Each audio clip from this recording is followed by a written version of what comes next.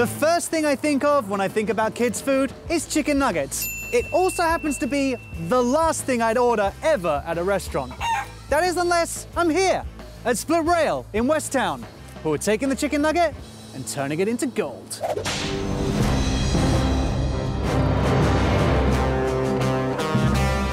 Zoe, Brady on our app told us that this is a place to come for great cocktails. But right now our theme for this episode is Kid at Heart. So tell us a little bit about Split Rail, first of all, about what you guys do here and what you're known for.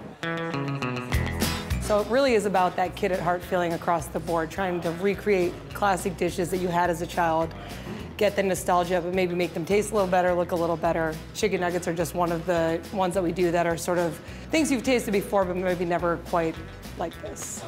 The chicken nuggets here, you can tell they're large, they're fresher. The bourbon, the whiskey flavor, the sweet honey mustard. Crispy, crunchy, flavorful. Yeah, real chicken. Why did you decide to put chicken nuggets on the menu? When you think about kid-inspired, like kids just like to eat food that tastes good and is fun to eat. So I think that's just really the idea, is using great quality chicken. There's a little bit of booze in there as well. And just sort of growing it up a little bit. Grown up or otherwise, I'm always hungry. Let's cook. You ready to go? I'm always ready to go. You ready to get messy? Okay. All right, you're gonna start with this boneless, skinless chicken thighs. These are egg whites and the salt. Okay. Dump her on in there. Oh, well. We pulse our chicken mixture, minus a bit of salt. Okay. I think you're good to stop. Stop. I'm sorry, Zoe's having fun. And it's time to turn this after-school snack into a happy hour treat. Okay, so we're gonna put actually everything else in there now. Okay. All this other stuff, and that's where these little spatulas come in handy to kind of help you scrape everything in there. I thought these were gonna be instead of arms. Great, this is great. This is good stuff. Should I help now? You've got Maybe. tiny little arms. No, I'm like a superhero, though. You're an idiot. So this is just shallots that we minced up earlier. And this is chili Fresno and jalapenos. They're all just gonna go in there. Okay. Give it a little heat. Next up, we've got garlic. And the last thing to make it a little more grown up, we've got some whiskey there. Whiskey! A bit more pulsing, and it's time for Zoe to drop our nugs in the fryer.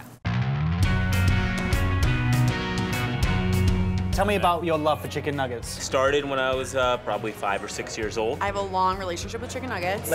Let's work through this. Frozen chicken nuggets, Tyson chicken nuggets. My first relationship with chicken nuggets would have been McDonald's.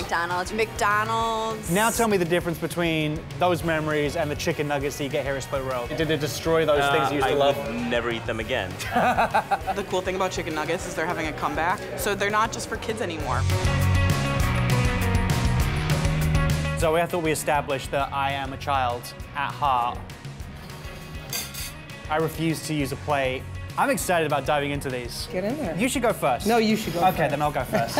Cheers. How'd you do? The first time I discovered that Darth Vader was Luke's dad, that kind of jaw-dropping moment you've just done to every chicken nugget I ever ate because they were all a lie. Every chicken nugget should taste like that. We need to make sure people don't cry, come here and stomp their feet and cry like children, because these are only served at brunch and happy hour, right? That's right. And you do high chairs at those times as well? For you, yes. There we go.